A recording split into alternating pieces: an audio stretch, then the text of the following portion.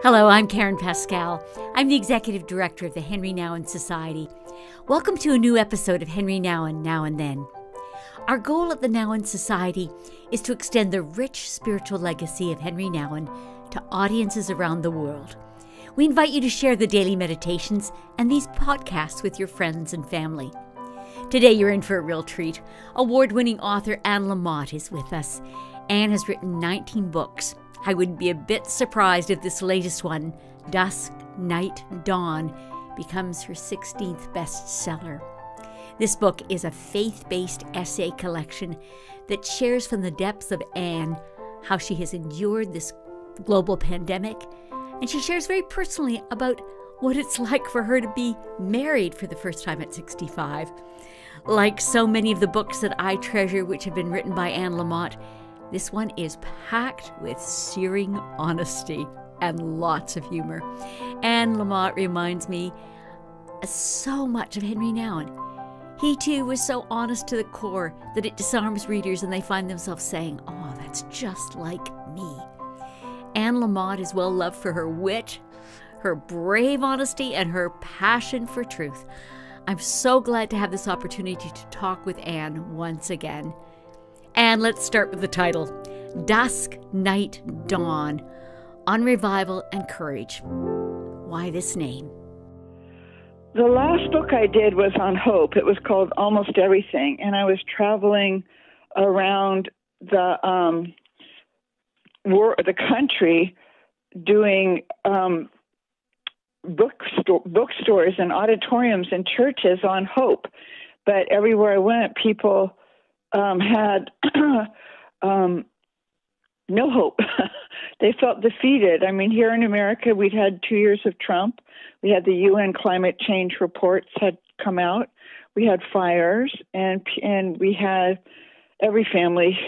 many families had a lot of scary stuff happening at their own dining table. They had scary teenagers or tough marriages or grown elders in decline.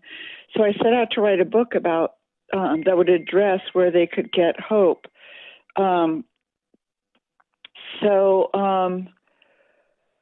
Let's see. Oh, okay. Then what happened next was that I discovered that twilight meant both dawn and dusk and dawn. Because I felt like America had never been in a darker night of the soul, but the twilight means the light before the light disappears, and then the dawn, of course, is when the light reappears. And so I wrote about how hard it is in between times in the night, knowing the dawn will appear, but exhausted and maybe cold and not able to see much. Well, I have absolutely loved the book. It's delicious. I really have enjoyed it. You ask a lot of important questions in it. And it's so typically you, Anne. It's full of some real raw honesty. I mean, really, it's right there. You say, I continue to believe that love is sovereign. But it's, here, let me read it. It says, I continue to believe, at 66, I continue to believe that love is sovereign here and that the hardest work we do is self-love and forgiveness. And I find that's kind of a penetrating theme throughout all the things that I've read of yours, because you bring that to the table. You bring that sort of taking away the mask and saying, this is what's really going on with me. This is what my battlefield is. And that's, I think, where so many of us connect with you, and where I feel like you always connect to me with Henri Nouwen, because Henri Nouwen got it. He was very much in his writing talking about this issue of forgiving oneself, that self-hatred is maybe the biggest issue that we face, and that honesty is very brave. Thank you. Well, yeah, it is very Henri Nouwen, the extreme existential loneliness of being here on the incarnational side of things, and the tendency towards depression or towards sorrow for sensitive people, which I definitely was a highly sensitive child. And, there was that book out in the 50s when I was coming up for the parents of people like me who were so sensitive and who just really, really felt things and cried or hid. And that's, I think, so much why I was so drawn to Henri Nouwen in the first place, was that he wrote from that same place of separation from himself and that deep, deep loneliness of that, and accompanying despair, and juxtaposed to the divine light of God's love. And then the shame of not just basking in that love, but instead feeling, oh, I have to yell at the dog, instead feeling really troubled by how hard it is here for certain kinds of people like me and Henri. Feel free to yell at your dog if you need to yell at him. Okay. That's okay. We'll get rid of her. Here, we'll send her away. We'll banish her to study hall. Okay. Okay. Sounds good. Well, it's funny because the other part of you that reminds me so much of Henri is I really find in your writing you are a wounded healer. You take your own wounds and you take them out and you share them. And in that, they become food for others. They become food for very hungry souls. I know when I first started reading you, it was like, oh, somebody gets me. Somebody's telling this story that I feel has seen the insides of me. And I think there's incredible blessing in being that wounded healer.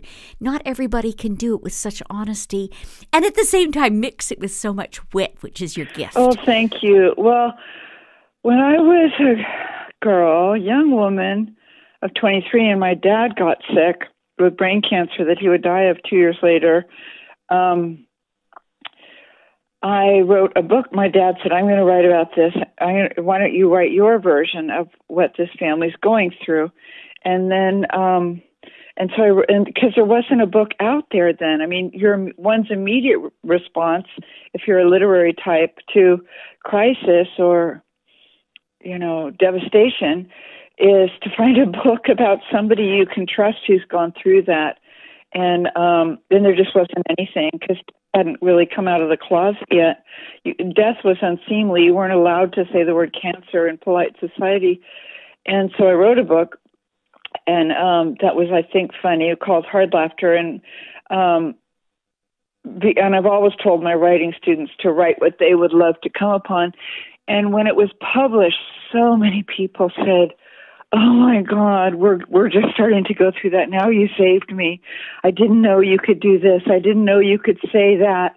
I didn't know you could refuse to do this anymore, or insist on the right to do this from now on, or anything like that. So that was, and people would say it's just so healing for someone to tell the truth about what a nightmare it is. And no matter how much faith you have or the blessing of incredible people around you, it's a nightmare to lose somebody that you can't live without. And so I think then that I stepped into something that maybe Henri had written about better than anybody.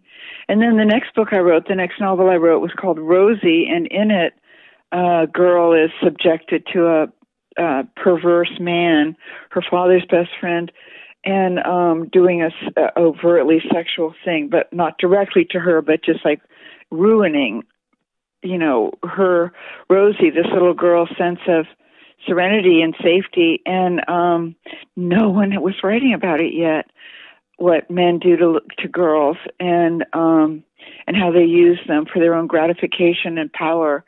And that was like amazing how many women came up to me just crying and saying, I've never read about that before. I'm so, can I talk to you about it? Yes. Well, the talking about it with somebody safe is the healing, which Henri knew so well.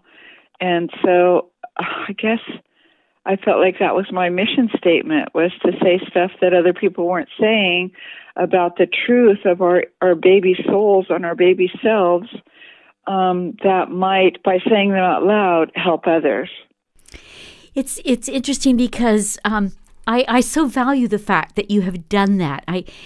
I think people find their courage to somehow be more real, courage to be honest. You talked about here, there was something which I thought just kind of captures you, but it captures so many of us. You said you were talking about your friend Allie, and it's in this chapter on soul lather, and it says, Allie and I shared a struggle with perfectionism, the most toxic condition for the soul. The next most toxic is the ensuing and chronic contempt for oneself, the belief that one is secretly defective and less than. The next is the obsession that one is right and better than. I love that, because I find it in page after page in this book, because it doesn't seem to go away, and yet it does. It's like, I think in some ways you've memorized the pathway off the merry-go-round of that self-hatred in a way, but you have to go back to it again and again. Situations seem to come up in these stories that tell me the situation has thrown you back into something, and then you find your way out of it. And it's the finding the way out that is such a gift to us.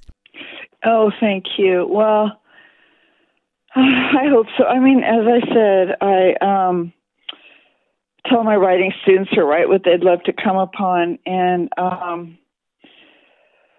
so one thing I'd love to come upon is people with a sense of humor and faith who have ended up in dark nights of the soul, or just the crisis of self-loathing and of having maybe done something for which the culture tells them they can't be forgiven, or their parents told them that,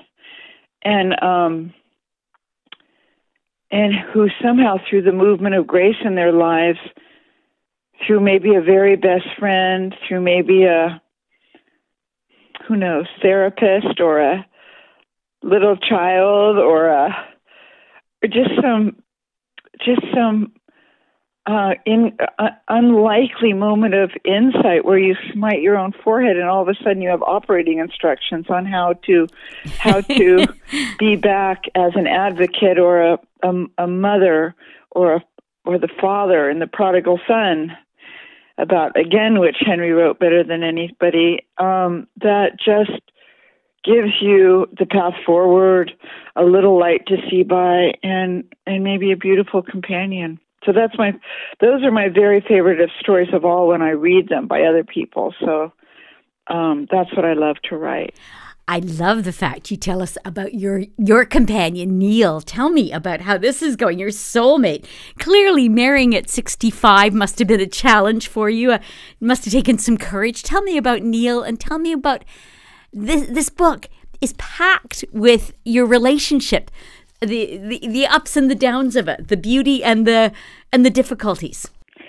Well, let's see. The whole book is about that, so it's hard to answer in a quick question. But for me, the scariest thing we do is to let people see us and know us.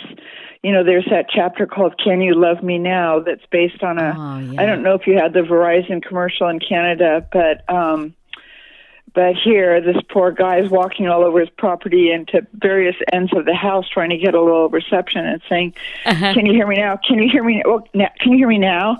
And so the book is a lot about how I chose and decided and was really encouraged by Neil to reveal myself to him as he revealed himself to me. And it's like, can you love me now? This was so terrible, what I've done, or how I think, or how judgmental I am, or how mentally ill, and how everything I am. Can you love me now? Can you love me now? So I should add also that not only did I have the courage and blessing of getting married 2 years ago at the age of 65, 3 years after I got Medicare, but I also was married for 2 years, one of which was spent in lockdown. So I hadn't really included that in my vows. And so that's had its own kind of challenge. And of course, there are a lot of stories about this in the book, and about really being newly married in COVID college, when we're all having to learn new ways of being, new ways of coping, new ways of being fully alive, when we really can't go anywhere safely. When I was in of course, America, 50% of America was just enraged and heartbroken by Trump's response to COVID, response in air quotes, and through it all, Neil and I were trapped in our house. And we took lots and lots of walks, 6 feet apart from our neighbors, in masks, and we did everything we could to create a new ordinary. And of course, the whole book is about the salvation to be found in the ordinary, in ordinary life, if you're paying attention and if your intention is to be fully alive and to be really awake here and to stop hitting the snooze button finally. And but that has really been challenging. You know, I travel for my work. I travel to give talks, and usually I would have been for the last month and on a book tour. A couple times Neil's come with me, but he's used to traveling. He's got kids in Denver and in Colorado and in Chicago and LA. And usually he'd go to visit them, and I just love being alone. I mean, that's one of the reasons I never married, was that I just love being alone. And it doesn't go anywhere, you know. and so it's been a different paradigm than the normal newlywed experience. Well, it's interesting because as I read the book, I thought, everybody who is in a committed relationship needs to read this book. There's so much honesty about how we navigate relationships, how we navigate that core question, you know, can you love me now? I mean, that just jumps off the page, and I love it. There's another thing I enjoy in your writing. I mean, you say things that I go, oops, I think that too. And it's not just like me, but you know, you say, I hate being wrong. And that's hard in relationships. It is one of the great realities of relationships. There's going to be times you're wrong. Yeah. Oh my God. Yeah. How is this changing you, or how is it, or are you very much the same and someone's just made good room for the real you? I think, all truth is paradox. And so I'm exactly the same person I was at 5 and 6. I mean, that's what's so touching and heartbreaking about Henri's work to me. And when I first discovered him as a teenager, was the wounded child, the scared, sad, curious, lonely, desperate to please little kid that he was still carrying with him at Harvard and Yale, and that we're grown and transformed and matured by life, especially by the harder times, and by being loved to the degree that we're loved. I mean, not to the degree, but that we are changed molecularly by having been loved at various times in our lives by people who could genuinely see us because we trusted them enough to let them see us. And we have been changed molecularly by having been trusted by other people to see them and to be in that sacred space of no mask and of no body armor and of no, performance art. Like there's a piece in the book I love that quotes my friend Duncan Trussell, who's a comedian, when he says, when you first meet me, you're meeting my bodyguard. And we're changed when people will trust us enough, whether it's people we know intimately or whether it's somebody who, because of our work, trusts us and wants to share something with us. It changes us to be trusted, and it changes us to be loved and seen. And so we are that small child in this very dangerous and harsh and unfair world. And we are the more mature person who's grown both in Christ and in, I'm not even sure what the word would be, but just in the maturity of becoming people of mercy. As I think mercy is maturity. I think as you mature, you become more and more merciful because you realize what people have been through who seem to be acting very, very badly. Like here in America, January 6th, the insurrection against democracy, it's so natural and for me, automatic to feel harsh and critical and really almost hatred for them. But the maturity of just growing older and having stayed alive and having had a ton of therapy. And I have 35 years pretty soon, clean and sober, in the precious community of the 12-step world. And so the hate and judgment and response and whatnot was just as kind of feverish as it always has been, but didn't last as long, because I think mercy is maturity. And I started to see these people like in their horns and their, erecting gallows for Mike Pence and all the stuff that they were doing. And I understand that was done to them. And I don't think I knew that at 21, that hurt people, and that people that were violated and brutalized violate and brutalize others. And so, that's a long way of answering that. I think, yes, the same person and the same person with many, many, many, many years of experience here on this funny blue marble of incarnation. That's a pretty compassionate answer. It means a lot, because I did find within the book you talk about forgiveness. And at some point you realize that we all have dual citizenship here. He called it perfect and neurotic. And you bring together the reality that I think, all need forgiveness, and we need to be able to forgive others. One of the things that struck me as I read this book, and I've read many of your books and I have really loved them, I realized that the pain of parents that did not love well permeates all your books, as you explain the journey from the deep disappointment to finding self-love and to finding God's love. In some ways, it's a high cost to pay. But in a way, that incredible disappointment in life has actually been the very food, the source, the nurturing that you can give to others, because you had to find your way through it. Yeah, exactly. And I have a bit of a roadmap, that this works, this doesn't work. This does work, try this, be brave, do it afraid, and don't bother. This is, and so, and that's what I love to read. Yeah. Like when I wrote the book about my dad's cancer, there's so many things that really make a difference with when you have run out of any more good ideas. My friend Janine Reed, which is R-E-I-D, wrote a brilliant, beautiful, beautiful book last year called The Opposite of Certainty, based on the great Paul Tillich line that the opposite of faith is not doubt, but certainty. Her son just died of brain cancer at the age of 23, and she wrote a book about keeping faith and staying in Christ's love when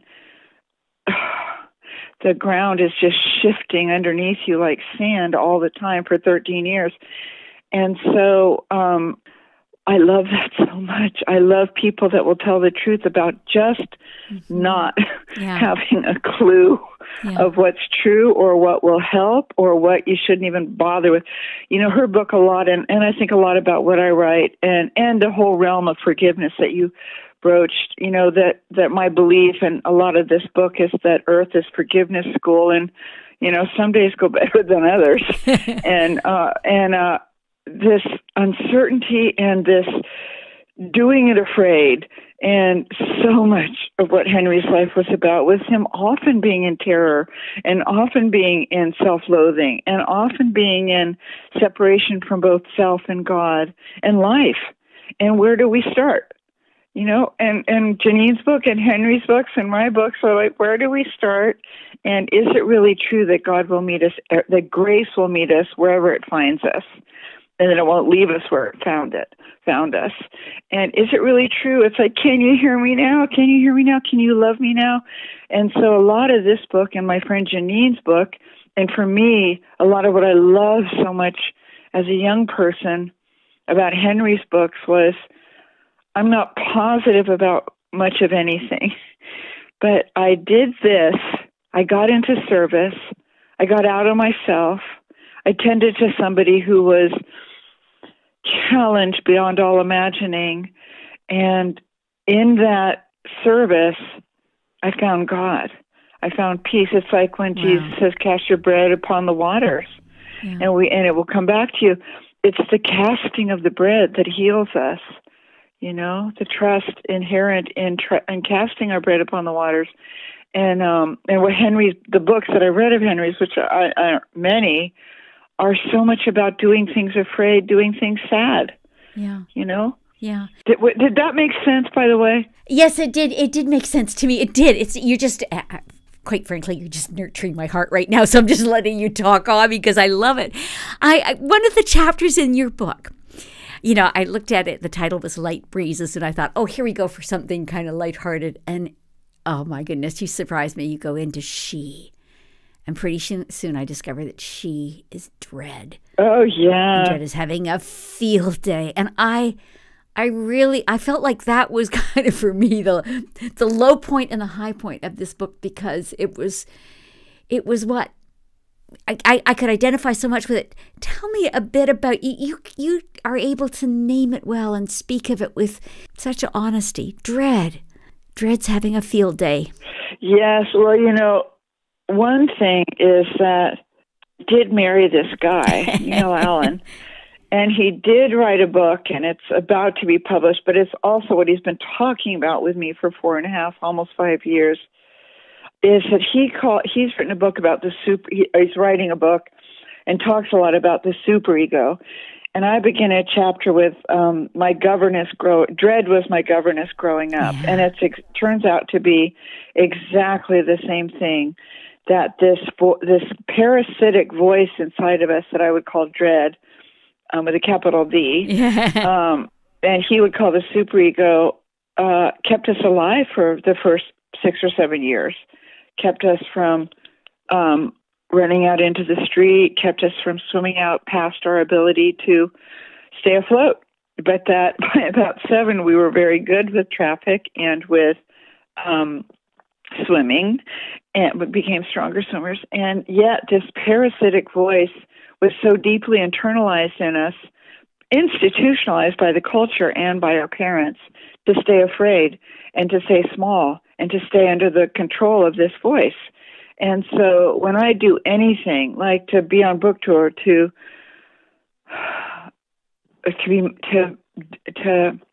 fall in love, to have a child at 35 alone and with no money, I was driven by this voice that kept me small and scared.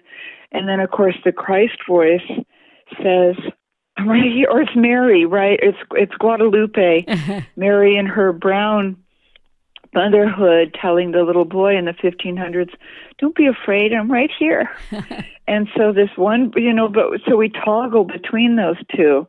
And Neil, you can find out about him because the work is very profound and has changed me at shapesoftruth.com. But the work he does is to bring forth the superego for his clients and his readers, literally onto the table facing us so we can talk to it, and to say, who hired you? And the answer is, we hired it. We hired you. We hired it. We hired dread. We are safe. We believe we're safe when we're small and cringy. And that when we're big and juicy, especially for a woman, we're in trouble. We're in danger. Yeah. Big, juicy women get exiled. And when I was coming up, they got divorced. They were divorced, and they were exiled, and they were put in institutions. And so the message is, don't get big and juicy. Whereas Jesus saying, get big and juicy, carry the word, be me with skin on. And so that his teachings, Neil's teachings, really, really changed me, because what he does with his clients is help them say, oh, I hired you, and then to promise the governess or the superego, we'll never fire them, we'll never get rid of them this side of eternity, but we can suggest to them we have a fabulous new job in the library, and they will be the ethical consultant for the community. And whenever we need an ethical consultation, we'll go to the library. And in the meantime, they can sit there and read, which is all any of us ever wanted to do when we grew up anyway, and that they will be summoned, and that we are very, very grateful for their service and their wisdom. And they never resist. They always think it's like a promotion. And so then we can get on with writing whatever wants to be written, or with loving whoever wants to be loved. Oh, I love that. Now, you said, is it called Shapes of Truth? Is that the... Shapes of Truth. Well, audience, please go and visit shapesofTruth.com. Let's meet Neil as well. I think we're in for a treat. What are the light and gentle breezes that lift the dread from your heart these days? We're still in the midst of a pandemic. I love that. But tell us. I think there's a whole chapter, isn't there, on breezes? Yeah. Because my dog is old, which I hate, and so we go to the vet fairly regularly. And we went one time that I wrote about in the extreme heat that has become our reality, and I wrote about, well, the love of the vet was a gentle breeze. The vet, when I went back to pick up my dog, who I thought might have liver cancer, but who had instead something that was kind of treatable. Like doctors always say, oh, everyone always thinks it's a zebra, but it usually turns out to be a horse. And so my dog just had a horse that we could treat. And my vet's eyes were filled with tears because she loves my dog, Ladybird, and me both so much. That kind of love and care is a gentle breeze. And nature is a gentle breeze. One of the acronyms for God, besides the gift of desperation or good orderly direction, is the great outdoors, and to get outside, not in the heat, but in the cool of the morning, is a gentle breeze that bathes your soul. And calling a friend and saying, no, whatever is true. I call my friend whose son died, Janine, almost every morning, and I say, not every morning, but when I'm stressed or struggling, and I say, I hate everyone and I hate all of life. And she doesn't say, well, Annie, you're a Sunday school teacher. How can you, how did it? She'll say, oh, I'm so glad you called me too. Let's go to Target, and then we'll go shop. And that almost always helps. And so truth is a gentle breeze, the truth of a trusted friend. The outdoors, walking around the garden, like right now in California, in Northern California, there are daffodils everywhere. Oh. If your intention is to pay attention and to see evidence of God everywhere. And so you see these hilarious flowers with their orange and yellow clown frills on and their huge noses. And you see green shoots breaking through the grout of the garden patio tiles. And those are gentle breezes. And you see the birds that are having babies. You see birds building nests. You see, if you take a drive out in the countryside near where we live, you see baby lambs. And those are gentle breezes. And poetry for me is gentle breezes. And all of the great theologians for me, very, very much Henry and C.S. Lewis and Denise Levertov and Mary Oliver. Any Mary Oliver poem is a gentle breeze.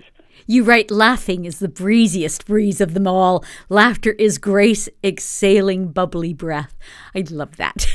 Thank you. Yes. Laughter is the greatest breeze of all because it's breath. It's breath in a certain way. Yeah, it's breath. It's a gas. It's an inhalation. It's an exhalation. It's like a reset button to laugh when you haven't been feeling that life is very funny sometimes. Well, you help me so much. That's just being honest. I love the way you make me think freshly about things. I feel like you're always taking me in through your writing to a different angle on a reality in my life. And I really value that. I want to encourage those that are listening, get this book. It's really a gem. It's really good. Dusk Night Dawn. It's a treasure. It really is. Thank you, Karen. I found in it the laughter eases for me. I mean, laughter opens you up to receive truth. That's a great reality. And so there's enough laughter in this. And the laughter almost always seems to be where you go, oh my goodness, that's just like me. It makes me laugh. And I really appreciate that. I want to thank you for writing in such a way that pain and truth surface and grace and laughter are all released. I really value that, Anne, and I'm so grateful. Thank you. Oh, thank you so much. Henry is, how sunflowers turn toward the sun, and they turn their faces to the sun. And there were these faces when I was a teenager to whom I could turn. And I know you know what I'm talking about, because all teenagers are, disfigured and full of self-loathing and terror, really, about having to become grown-ups when we see what a mess the grown-ups around us have made of their life. And even before I was a believer, in the 60s, people would hand you Henri Nouwen, and people would hand you Thomas Merton. And because I come from a liberal, very left-wing, progressive family, I got my mitts on Dorothy Day. And I took philosophy all through my teens and went away to college in my teens. And people handed you Simone Weil, all I can think of is I think it was changing the soil. I think it was getting ready, the I think it soil was for too. what was going to be Exactly. planted in you. It was. I mean, it was softening it and making it aware in a direction that it hadn't been given to you as a child, but was being given to you through books. And thank goodness you received it. I mean, you really have received it. Well, I think that's what grace is, right? That grace is somehow we run out of good ideas. And I always write in my books that grace is spiritual WD-40, and in those places in us where we're knotted up and clenched, and we somehow, if we can just allow life and maybe a beautiful friend or a poet to insert that thin red straw into us, we get spritzed. And I got spritzed, and Henry was one of my spritzers. And as I said, Denise Levertov, and some of these great Catholic poets. And then finally, the most unlikely spritz of all, Henry makes sense, Thomas Merton makes sense, Mary Oliver makes sense, but Malcolm Muggeridge, when I was coming up, my dad loved Malcolm Muggeridge because he was this cranky, iconoclastic BBC intellectual, and he hated the church, and then he converts. And he becomes a passionate believer. He discovers Mother Teresa. He writes a beautiful, he does not one podcast, he does a documentary for the BBC. I think it's called A Beautiful Thing for God, because Mother Teresa says famously that no one can do great things, but we can all do small things with great love. He does a documentary. He is transformed, like bolt of lightning transformed. And so for me to know about Malcolm Muggeridge and to have been raised kind of worshiping him as a intellectual atheist, and then to discover the movement of grace in his life had brought him to Jesus. That book, there's a book called Rediscovering Jesus, and it was all short pieces, short takes, screenplays or whatever you would call them if they were for a documentary, his travels, and a long interview at the end of it.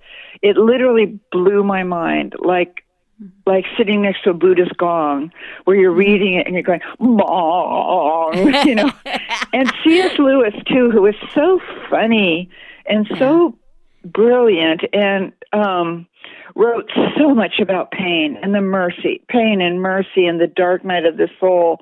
And they were like Buddhist gongs for me. But there was something about Henry in that, like with Thomas Merton, who was so influenced by Buddhism and meditation and contemplation.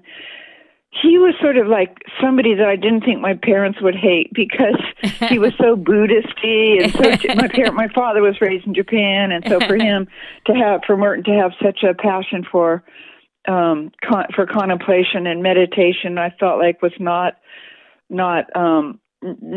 totally anathema to my father, but Henry is so vulnerable.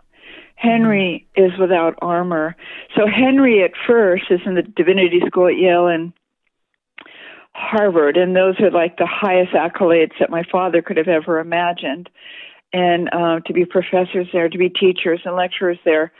But then for him, Henry, to present without armor and to present as a person of soul and of spirit, and as a child, and as somebody who renounces all that to go to a place of people who are the exact opposite of who my father worshipped all those years.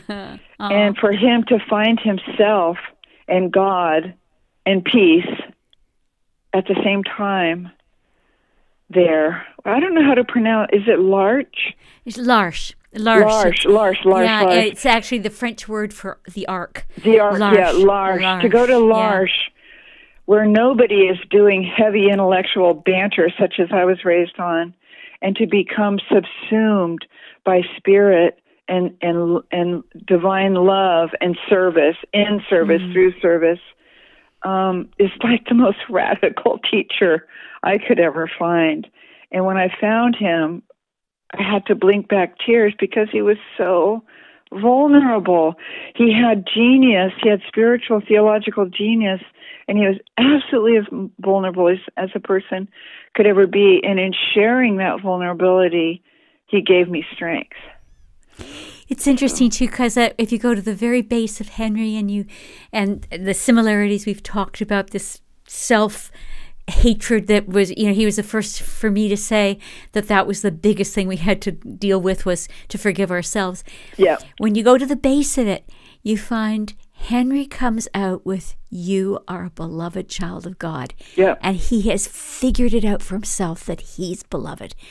And the very person that can't love themselves realizes God loves us more than there are words to say. And I think that's an amazing and profound base discovery. Other people can say it, but when you come that journey of being so hard on yourself to realize God really loves you. He's not kidding. He really loves you. Yeah. And that's what you bring us to. I mean, that's where I see the two of you.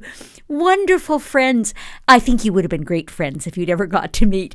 I think there's this kind of freneticness about Henri that I think you would have adored. Oh, thank you. Anyway, I'm so glad for this time with you. I'm so glad you're a treasure to me as a writer, a beautiful writer. I mean, the pages are full of beauty and full of wonder and words that are so well put together. But beyond that, I find this depth that has grown in you, a woman of God, a woman who has dared to trust in God's grace. I love it. Thank you, Karen. That means a lot to me. Thanks for giving me this time with you. That means a lot to me. Thank you so much. Okay, you two have a beautiful, beautiful, blessed, and dopey day. Thank you. God bless you. Good. Oh, thank you very much. Take care. Blessings. Okay. Bye-bye. Bye-bye. Thank you for listening to today's podcast. I hope you got as much out of it. I love Anne Lamott. I love her books. Do get this latest one, Dusk Night Dawn. You'll love it. Honestly, there's so much good there. If you enjoyed today's podcast, we'd be so grateful if you'd take time to give it a stellar review or a thumbs up, or even share it with your friends and family.